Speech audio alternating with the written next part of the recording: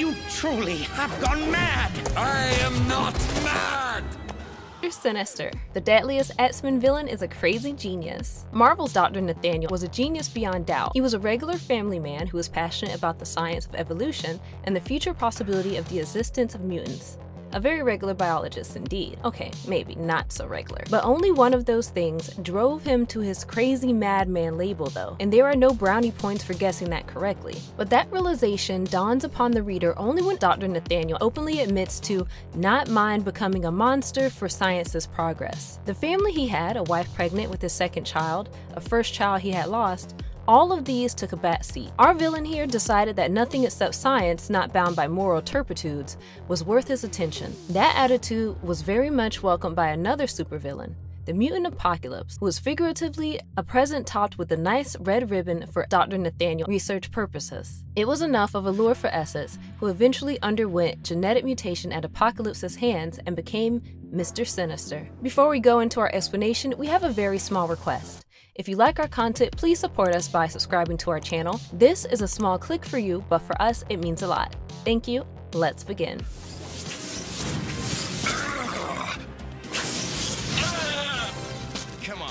Sinister, from a scientist to a dangerous mutant, a Victorian scientist regarded as a genius like no other, Dr. Nathaniel, born in England sometime during the 19th century. He was an ardent follower of Darwin, and his ideas included making mutants someday in the future. Essex's fascination with science was to such an extent that he kept all his feelings and morals aside and dug up his 4-year-old dead son Adam's body to experiment upon. Mark Silvestri and Chris Claremont seemed to have no filters regarding gruesome details, and that made for quite the dark backstory. The horrific extents that he went to prove his thought process to the Royal Society were so morally corrupt that it caused his membership to be at risk.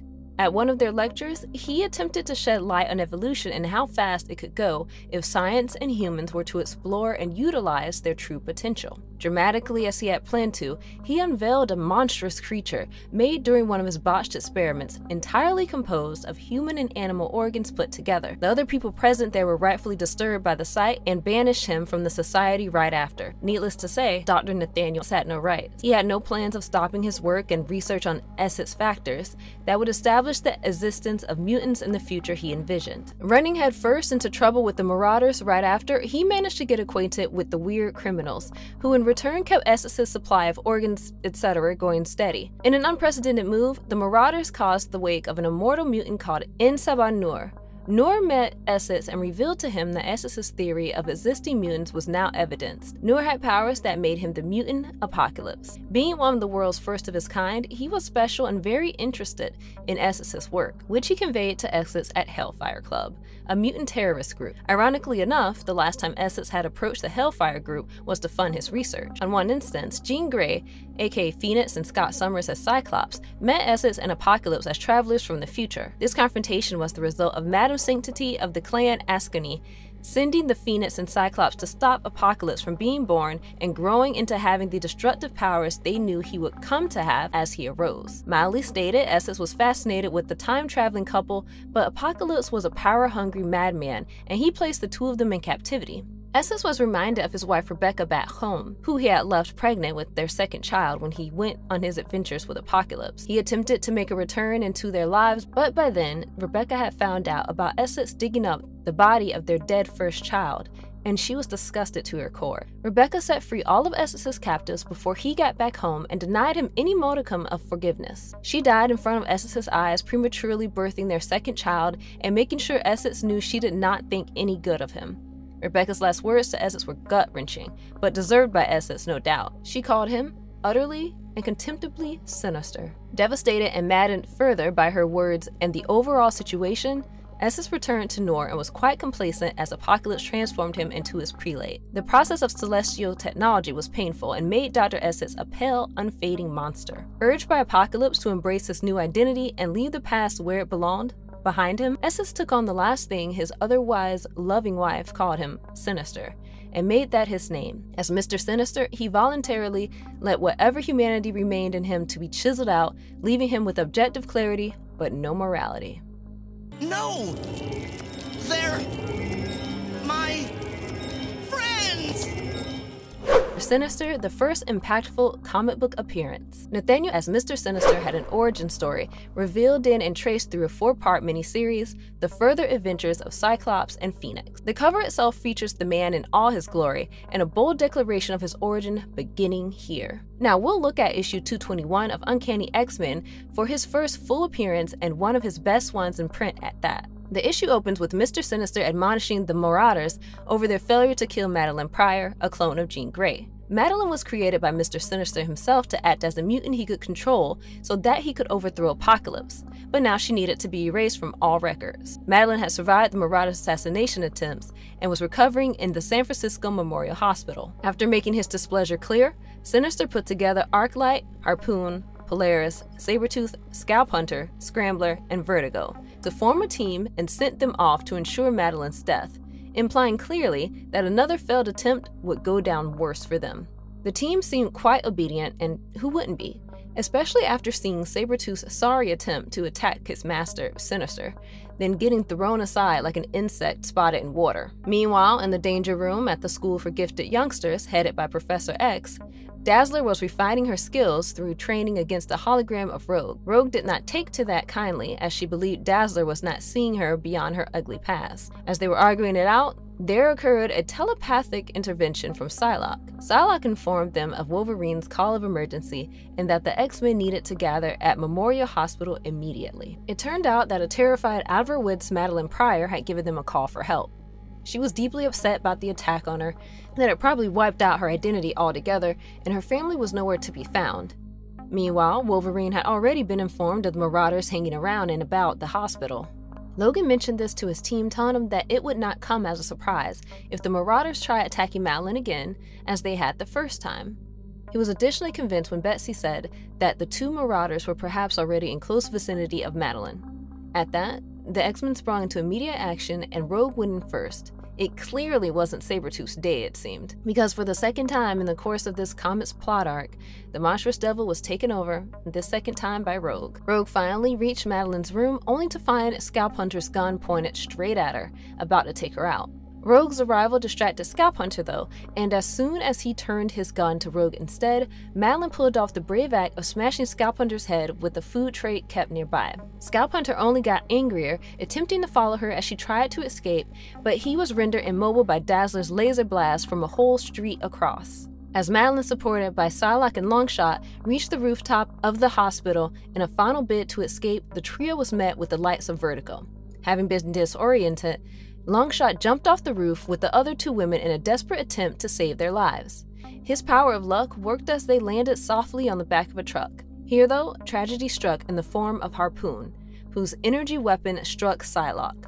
The pain from that experience was felt by all other X-Men too, especially the ones still in the hospital building fighting against the Marauders. Havoc and Wolverine were seen together here, completely disoriented by pain. Scramble took advantage of that and made Havoc go all out of control, causing structural damage to the hospital building. He was only stunned by the force of these events, but Scrambler assumed him dead and only pushed Havoc down a hole in the floor to end him too, for once and for all. A few more thrilling panels and lots of action later, the escape story begins. Wolverine, having been put out of a stunned state, met Rogue and asked her to make an immediate escape from the area with Madeline in tow. They obeyed immediately and, on their journey, Rogue realized that she was just as clueless as Madeline was about why the Marauders wanted to make Madeline their victim. Before they could have too many thoughts on the issue, they were subjected to an attack by Polaris. Polaris managed to bind the 2 escapees to exposed beams made of steel, laying around on a construction site sitting in deep foundation, ripped those beams out, and with the 2 of them tied, propelled the whole thing into the waters of the San Francisco Bay.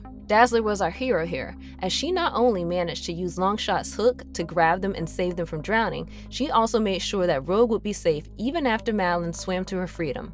Given their previous altercations, Rogue did not believe in Dazzler's feelings towards her being friendly in any way, let alone kind or heroic enough to risk saving her life at the risk of Dazzler herself drowning. Right at that moment of a dawn of realization, if you will, Polaris came in on one scene, and this time around, she had no plans of missing her delightfully difficult to kill target's death in her hands. I've watched you, tracked you, studied you. You are the prototypes.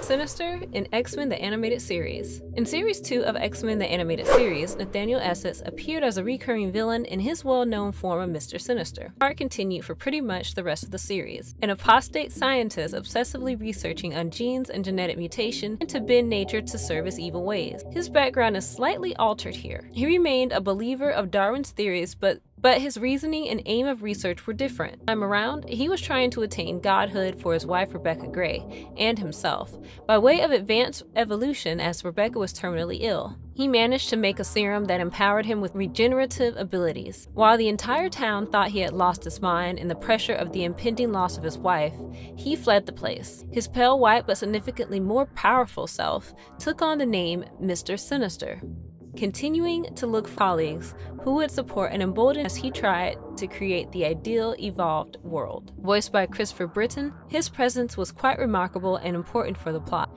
In his final show of the series, his ultimate aim was shown as defeating Phalanx, which he achieved. Following that, he disappeared into an alley as dark as his character arc and is acceptably never seen again.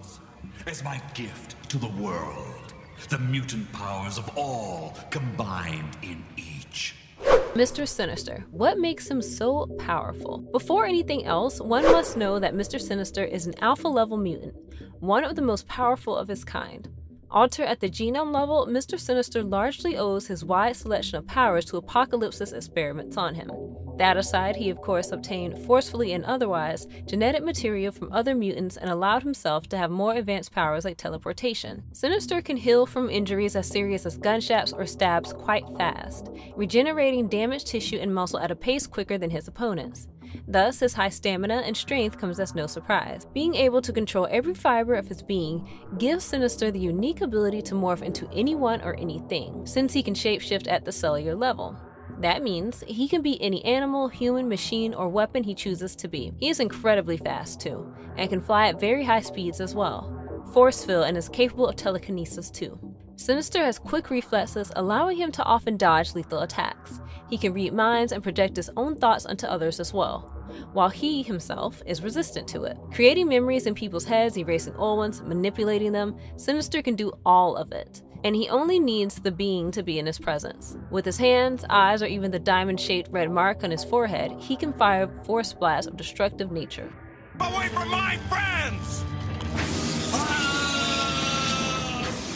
Mr. Sinister closing in. Over the years of loving and appreciating the presence of villains in the world of comics, be it in print media or the cinematic universe, Mr. Sinister has come to be appreciated for his evil genius and dedication to making life hard for our superheroes. It is not an easy business to write a character arc impactful enough to not take away a superhero's glory, but to still have it be etched in the minds of people. Mr. Sinister was and remains a geneticist with incredible brainpower, which he is due to be given credit for.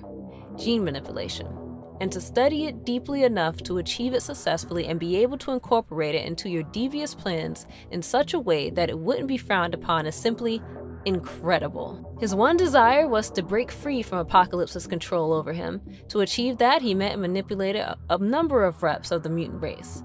The results, Madeline Pryor, Nathan Summers, who were incredible characters on their own with the downright impressive independent stories. When Krakoa was founded by Professor X, Mr. Sinister was made a member of the government there, aside from, of course, being given citizenship. To serve his personal interests, he had his mutant group labeled Hellions. The Krakoa resurrection protocols were a direct conclusion of Sinister's work on the classification of all mutant genomes. In the world of movies, Fox's X-Men probably wanted Mr. Sinister to be the next big villain out there, but before that dream could materialize into more, Disney bought Fox. A clear fan favorite, Mr. Sinister is that villain you want to watch out for. A part of several historical events in the X-Men franchise when it comes to comics, fans are rightfully hungry for more of him on the silver screen. Marvel, make it happen. And if you liked our content, don't forget to leave a like and subscribe to us if you haven't already. Have a good one, and be safe. Thanks everyone. Magneto, while you can.